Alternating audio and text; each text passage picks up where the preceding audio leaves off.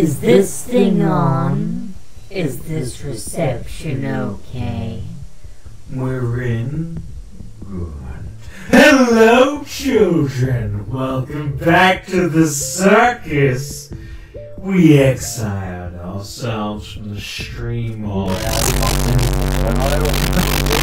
and very important topics to discuss.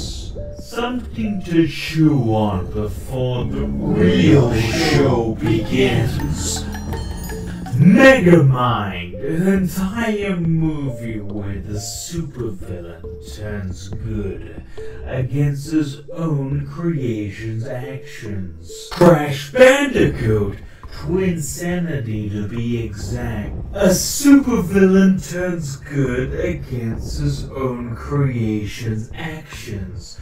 But of course, these similarities aren't enough to align. It's also not all. In Twinsanity, we get introduced to Neocortex.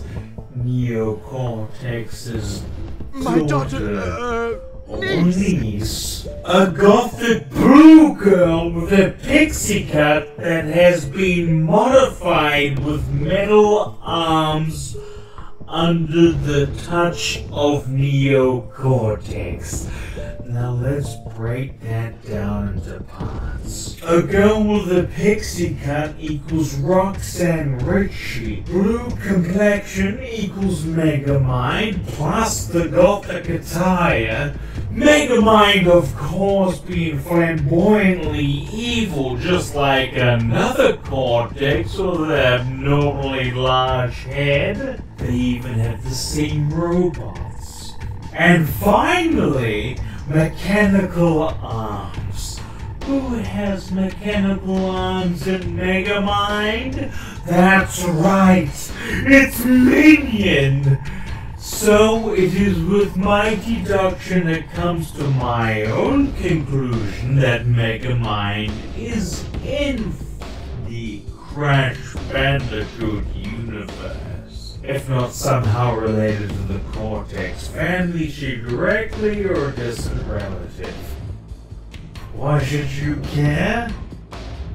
You shouldn't really, I just wanted to catch up as it's so hard for you to call once in a while. It gets lonely up in here. Thank you for watching. Anyway, I'll see you very, very, very soon. Toodles!